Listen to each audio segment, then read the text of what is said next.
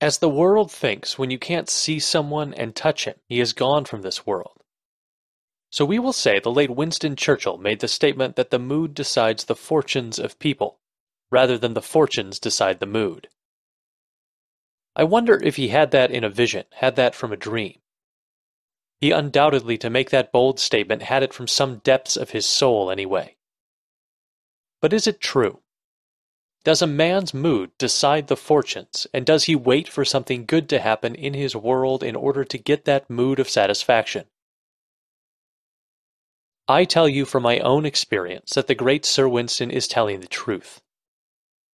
I could quote you, I wouldn't say unnumbered, but so many of the great mystics of the world who came to the same conclusion. Take George Russell, better known to us as A.E. He said, "I became aware of a swift echo, a response to my own mood in circumstance that seemed hitherto immutable in its indifference. I could prophesy from the uprising of new moods within myself that I would soon meet people of a certain character, and so I met them." Even inanimate objects were under the sway of these affinities. I know from my own experience this is true. We are told in Scripture, "Whatever you desire, when you pray, believe that you have received it and you will." Mark 11:24. We're also told that the whole book called the Bible is the Word of God, and the Word of God is true. I have found this so in my own life, which, after all, is the only one that I can really say that I know. And I firmly believe that what is true of me is true, or must be true, of every being in this world. I can't for one moment believe that I am set apart to experience Scripture and that you would not experience the same truth of the Word of God. So tonight, let me share with you what I know from my own personal experience and what many of you here have shared with me. For I've asked you to try it and then share with me, if you will, what you have discovered. Well, here we are told in Scripture, "I will speak to man in a dream and make myself known unto him in a vision." Numbers 12:6. But all premises will determine outcome, for all ends run true to origins. If I think I'm a bum and that is my concept of myself, then I will unfold all the things related to that premise. If I dare to assume I am God, well then my vision, my dream should reveal something fantastic. If I dare to assume it. If the world teaches you that you are a little worm, and that's how the priesthoods of the world approach the congregations of the world, that you are sinful, you are this, you're that, and the other, everything but godlike, so they get you to assume that you are simply no good and that you've sinned. When you've sinned, you don't know, and why you've sinned, you don't know. They can't tell you that. But that you're reaping the fruit or the results of some ancient being who might have been an ancestor, and so you are now confined to this limited state. If I could only get you to assume that you are God, that you are Christ, you might come up with something like this. As a friend gave it to me this week. He had every reason in the world to do what he did. He was working, as he thought, against time. He had the sensation, which is not a bad sensation, I've had it, and produced similar results. He had the sensation of departure from this world. As Paul said, "The time for my departure has come. I have finished the race. I have fought the good fight. I have kept the faith." 2 Timothy 4:6. And now he just simply wants to go on from this age into that other age. Well, he had a similar mood that possessed him, but he felt a little, as we all do, unfinished business. He had a friend in this world that he thought needed some help, and he thought, "I must give her the necessary help before I go." He felt this was simply imminent. It's this night. And so this is what he did. He gave her the blessing that he wanted for her by doing this.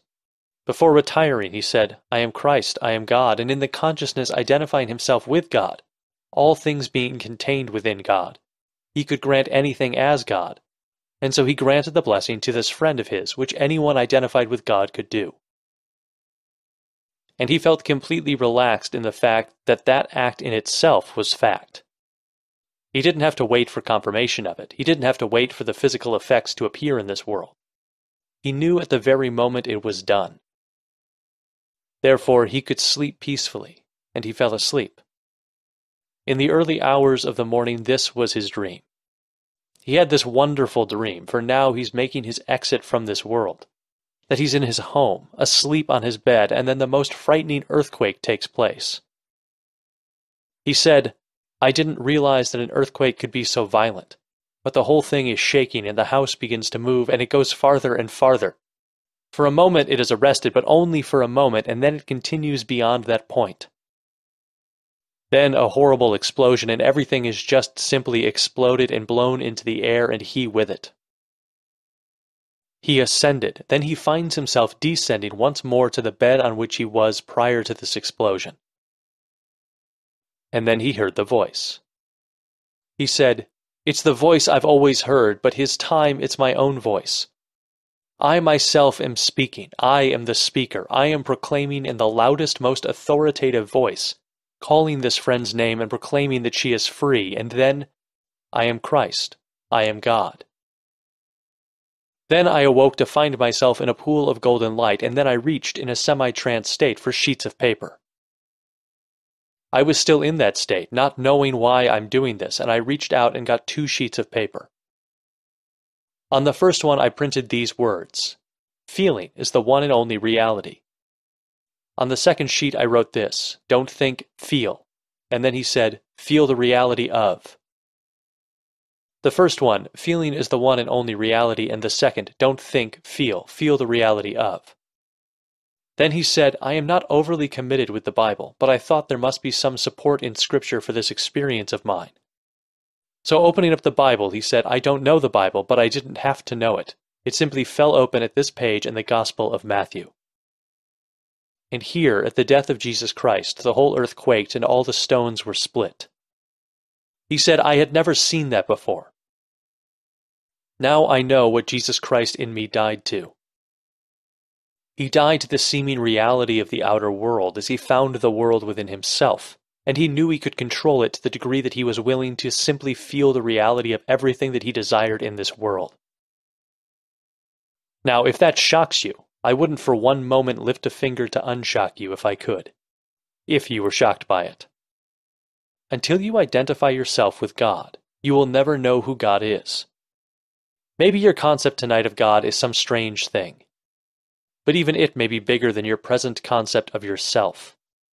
Therefore, lift yourself up to identify yourself with God as you conceive God to be. If you read the story of Scripture and take the story of Jesus Christ that is God, identify yourself with Jesus Christ and then see. In that concept of self, you can grant anything to a friend in this world. Let us take my friend's revelation of this week plus Scripture plus what we quoted earlier of A.E., the great Irish poet, and Sir Winston Churchill. How moods decide the fortunes and not fortunes decide the mood. You can conjure a mood at will. If you know a mood that would possess you or things as you desire them to be, you can conjure that mood and await results. We're told in Scripture, this goes back now to the book of Genesis, here is a man who is blind, the symbol that you can't see any effect in this world. His name is Isaac. He's blind. He has 2 sons. And he's asked one to go and bring him some venison. His name is Esau. A second son, whose name is Jacob, and Jacob, knowing his father's request, disguises himself as Esau. He puts on hair, puts on leather, puts on everything to feel like Esau, because he knows his father can't see, and the father would have to depend upon feeling, not upon seeing. So here is the story given to us that when imagination is moved to the point of feeling, the thing is done. Can't see, that I am blind, my son, come near that I may feel to see whether you are my son or not, verse 21. A few verses on, this is the 27th chapter of the book of Genesis. A few verses on, he said, "Come near, my son, and kiss me," verse 26. Is there anything closer, anything nearer that is more emotional than the kiss of one you love? And so, come close, come near, my son, and kiss me. He wants to tell from the kiss if he can't see the boy. So the first one comes and he feels him, and he said, "Your voice sounds like Jacob, but you feel and you smell like Esau." Now the blessing was for Esau. Esau is the external world. This room is Esau. I want a world that is external, that is factual, that the world can see and enjoy it with me. That's my Esau. I bring what I think is Esau. I'm blind. I can't see it. And I create a mood and bring the mood and make it so much a part of me that it seems to be real. It takes on the external state of eswa. It seems so factual, so external, so objective to me. Although I can't see it, it seems real. Do I believe really that the mood determines my fortune, or am I going to wait for the fortune to create in me the mood? Am I going to do what Scripture teaches man to do? Close his eyes to the obvious, I am impoverished, I am unwanted, I am unknown? Well, I would like to reverse all of these states in my world, but my eye denies that they are reversed. I am still unknown, still impoverished, still unwanted, and everything in my world tells me that these facts are facts, but I don't want them. So I close my eyes to the obvious. Then I bring my Jacob and I clothe Jacob in what is to me reality. I feel wanted. What is the mood that would possess me where I wanted? What is the mood that would possess me were I known? What is the mood that would possess me were I now affluent? What is the mood? And so I bring it and clothe myself in the mood first, and then give it to the tones of reality, all the sensory vividness that I can muster, and see if this really is true of Scripture. For this is what Scripture teaches. I know from my own experience that it is true. Standing before you this night, most of you here know it from my own confession. Everything recorded in Scripture in the New Testament from the birth of Jesus Christ to his resurrection I have experienced. His ascension I have experienced. If the whole vast world of 3.5 billion rose in opposition, it would make no difference to me, for I know what I have experienced. And not feeling now for one moment that I am different from anyone in this world, I can say because I have experienced it, every man in this world in whom the Word of God has been engrafted must experience it. So I do not put myself apart because I have experienced it. I say everyone must in whom the Word of God has been engrafted. If he has heard the Word, if he has heard it and he has not accepted it, well then it's not engrafted. Not everything that is sown must grow in this world, but whatever has put forth growth in this world must have been sown. So not everything that you and I sow as an idea actually takes root and grows, but whatever grows must have been sown. So I say to everyone here, catch the mood of the wish fulfilled. If you catch the mood of the wish fulfilled, you don't have to raise a finger to make it so. It becomes so. It grows into this external world. As my friend said to me in his letter to me, which thrilled me beyond measure, having done it for my friend, not knowing whether this is the night that I depart from this world, I was completely indifferent as to the results. I had no feeling of waiting to see the evidence of what I had done. I felt it, and at the moment I am continuing to feel it for her. And so I know at the moment of feeling it done, it was done at that moment. Now Scripture tells us, the vision has its own appointed hour, it ripens, it will flower. If it be long, then wait, for it is sure and it will not be late. Habakkuk 2:3. Not late relative to the seed that was sown. If I sow a mustard seed, there's an interval of time between my sowing and its growth. If I sow the seed of a child, there's an interval of time between that sowing and its birth, 9 months. If I sow the seed of a horse, all right, there's an interval, it's a year. A little hen lays an egg, and if it's warmed, so the thing is fertilized, providing it has been fertilized and then warmed, it will be animated, and in 21 days a little chicken will come out. So every seed has its own appointed hour between that moment of sowing and the moment of its birth. I'm not saying that everyone in this world will accept the seed sown. In this room tonight, not everyone will accept the fact that your mood decides your fortunes. You may think that an insane idea and you may not accept it, but you can't deny I told you. For if you have a machine tonight, you could go home and replay it and say to yourself, he did plant that seed, but I refuse to accept it. So in your case, the seed was sown, but it doesn't mean it has to grow. But if it grows in your world and you prove the truth of what I say, then the thing that is grown proves it must have been sown. At some point in time, it was sown. So it is entirely up to you either to accept or reject the things I tell you. I tell you that your mood decides your fortunes. You can catch a mood, any mood, and wear that mood. If you wear it, knowing at the very moment that you're wearing it, that was the moment of fertilization. That's when it was made fertile. Whatever the mood implied. What did it imply? Well, it implied good fortune, and you name the kind of fortune. That you are wanted, or that you are known, or that you are affluent, or that you are this, that, and the other in the world. You need not confine it to yourself, you can do it for another. In fact, we are invited to do it for others. As we are told, not only your own, but consider also the things of others. So you consider yourself?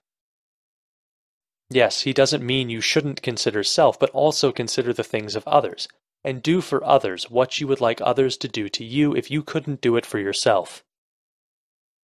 Could you turn to a friend and have a friend assume that you are the man or the woman that you would like to be? Well, then do it for another as you would like them to do it for you. So we are told they reached out to touch even the very fringe of his garment. To touch, and as they touched it, everyone that touched it, they were made well. Read it in the 14th chapter of the book of Matthew, verse 36. They stretched out to touch the fringe of this teaching. If they could but touch it, everyone who succeeded in the touching, well then touch him. Now we're told, come and kiss me. And so often the word kiss is used in Scripture. And so he came and he kissed me. I called my son to come and kiss me because I'm blind and I can't see him. So come and kiss me that I may be sure that you are the one I think you are. For I want you to be external, I want you to be Iswa. So he brings the one, and the one comes and kisses him, and the one who comes is Jacob. The word Jacob means to supplant. He is subjective, but he's going to clothe himself in the objective state and supplant his brother Iswa, who is objective. For he is made of hair and made of skin, the most external things in this world that a man could ever claim that he possesses, his hair and his skin. His whole body, like an Iswa, is covered in hair. Whether he can see it with the normal mortal eye or not, put it under the microscope and he was completely covered in hair. And so that's the external world in which I live. So this is my Iswa. So I want to actually move into this room and live in this room, all right, assume. Though everything denies it and everyone in this world would oppose me taking possession of it, let me assume that I'm in it, and feel as I would feel were it true. If I could only persuade myself to catch that mood, that would be mine were I in possession of what I want, and catch that mood just for the moment like my friend. I don't have to wait for confirmation. When the evidence appears in my world, that mood was causative, and it will actually externalize itself in my world. So here, this is based upon a simple doctrine of Scripture. Well, when friends of mine who come here, who have these wonderful visions to support it, for here you can't consciously conjure the vision of an earthquake, not in dream you can't. You can do it here, but when you fall asleep, that is an involuntary state. Dreams are involuntary, you don't conjure them. But the premise that possesses you as you fall asleep should in some way influence the nature of the dream. For all over the world, throughout the ages, we have had that wonderful proverb, night brings counsel. If you know what possessed you as you fell asleep, the dream should unfold based upon that premise. And so, when you go to sleep in the assumption, I am Christ, I am God, if you dare, if you're bold enough to assume it, then a dream should come to reflect that premise. For all ends run true to origins, and if the origin is Christ, the end should be Christ. And the end of Christ was, in this state, the birth pangs. As he released his whole being, then came the earthquake, and the whole house in which he lived shook and turned, and then farther, and finally it exploded and collapsed. He found himself with all this mess in the atmosphere, floating, and then he descended to the bed on which he was as the dreamer, to find himself pronouncing, I am Christ, I am God. Then he wakes to find himself in a pool of golden light. And in this he reaches out for a couple of pages of paper and then prints upon it. Feeling is the one and only power, creating power. Do not think, feel. Feel the reality of. Now here is someone who is not functioning in this world. He's doing this automatically. Feel the reality of. And then you go back, and today the whole vast world in this age of ours honors the man Winston Churchill. Every word that he's written, they all swallow it because the great Churchill said it. Well, undoubtedly, he experienced it. For when the head of the French government, after they fell, he said, Germany will wring its neck like a little chicken in 3 weeks. In 3 weeks, its neck will be wrung like a little chicken. And Churchill lived to see the day when he would say, some chicken.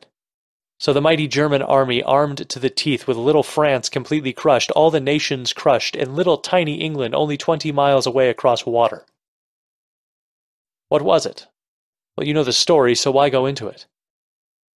But the man who could write these words, the mood decides the fortunes of people rather than the fortunes decide the mood. So with his back to the water and with nothing he could defy mighty Germany. So you, no matter how little you are in this world, for England was very little in those days, little today too, but she was little. And you, with nothing in this world, listen to the words.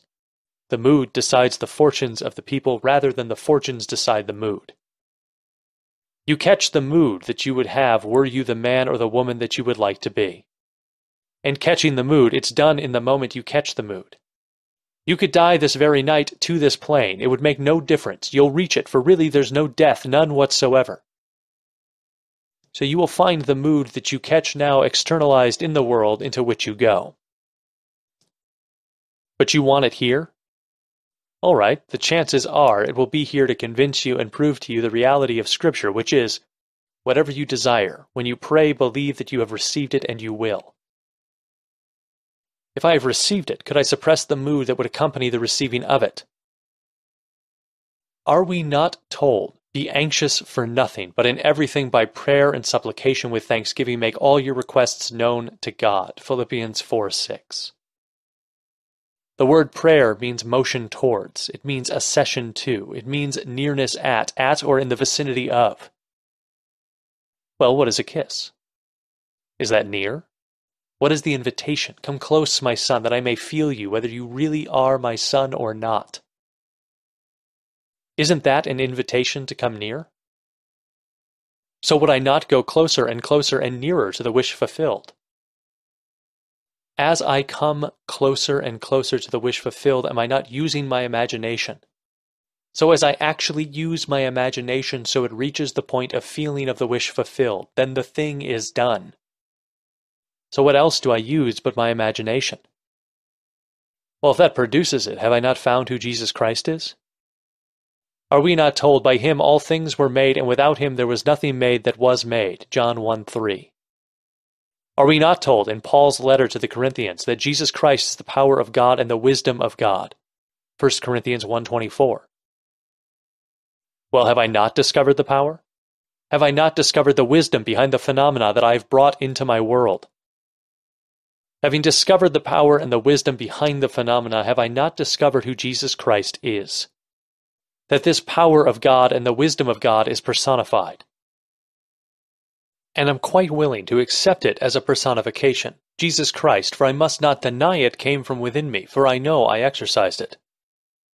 So I must now discover what is meant in Scripture. Do you not realize that Jesus Christ is in you, as told us in the 2 Corinthians, the last chapter, the 13th? Do you not realize that Jesus Christ is in you? Unless, of course, you fail to meet the test. Verse 5. Well, don't fail to meet the test. Try it and see if you can't find out who he is. And when you find him, you're going to find him to be yourself, your own wonderful creative power, your imagination. You will discover that human imagination is the divine body of the Savior of the world, the true vine of eternity. That's who he is. And when you find him, may I tell you the freedom that comes in the discovery. Let them all pass by, no matter what they say, what they do, what they write about you, what opinion they have of you, it makes no difference whatsoever. You have found him. Having found him, you live in this knowledge. And then, suddenly, he unfolds within you. He resurrects within you. Not another resurrecting, you resurrect. Then you read in these wonderful scholarly books that the ancients believed that the site of the crucifixion and the atonement and the resurrection were the same. They've been searching over the centuries to find this site. They've separated them so far. They have this one as the Church of the Ascension, that one as the Church of the Birth, that one the Church of the Resurrection. And may I tell you, they are all one, and that one is your own wonderful skull. That's where Christ was crucified and is crucified in those in whom he is not yet resurrected. That is where he is entombed in those in whom he is not yet resurrected. And that is where he resurrects. That is where he comes out. And then the entire drama from then on begins to unfold, and you go back into the ancient scriptures and you read the record of God's predetermined plan of salvation. The whole thing was written and predetermined. Then he became us that we may become as he is. Until it happens in us, take the law of God and work it beautifully and lovingly for everyone in this world. Know that the mood that possesses you as you walk the earth, that's determinative, that's causative. So be careful of the mood that possesses you. We turn on someone said to me today, he came down from San Francisco. He said, my aunt came on from Maine. She spent 5 months with me. I would come home after a full day at the office to find that she's listening to Brinkley and Huntley, whoever they are. And so, night after night, I would come home to find they had called all the papers, all the magazines, all the news bulletins to find the most disastrous things in the world. Then they spent a whole half hour blabbing about everything that was frightful, for which they get $100,000 a year apiece to poison the atmosphere with everything that is unlovely. So I said to her, and I've never been able to speak to this lady before, I said, from now on, when I come home at 6, there will be no Huntley Brinkley on that TV. She said, you have an allergy. I said, yes, I have an allergy to all that is negative, to all negativity, and that is it. So this is my home, you are my guest, and as long as you are here, you'll abide by this. Between 6 and 7, there will be no TV of that nature. I've had enough in the course of a day seeing people. For he does the kind of work that I do, only he does it personally, and I do it here on Tuesday and Friday night. But he said from early morning to 6 o'clock, people tell me their problems. I come home to hear this man who has culled the entire world. He's looked over the entire earth, and if he can't find one that's negative, he'll make one. And catch the mind just like yours.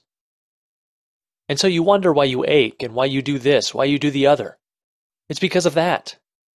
You're instilled and infected every day, a new infection, a new little injection given you. I'll have it no more. And so that's what he said to his aunt. And we think, aren't these wonderful fellows? You ask why. Well, they make $100,000 a year. Then you ask, well then, you know there was a man called Al Capone and he made $125 million in 1 year. Are you going to put him in a shrine too? He made $125 million tax-free in the year 1926. That is a record that we have in our country. $125 million that man made. And it was all tax-free, for he made it in booze, and that was not supposed to be legitimate. You can't pay what isn't accepted in our country. So they got him eventually on a small little thing. Not $125 million, they got him on something like a $10,000 thing that he didn't declare. Then, of course, he went to his just rewards at the end, as we all do. So let no one by some enormous sum scare you or in any way encourage you to deviate from the Word of God. God's Word is, when you know what you want, believe that you have it.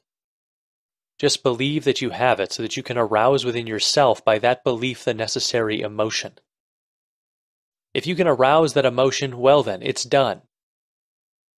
As said, an idea that is only an idea produces nothing and does nothing.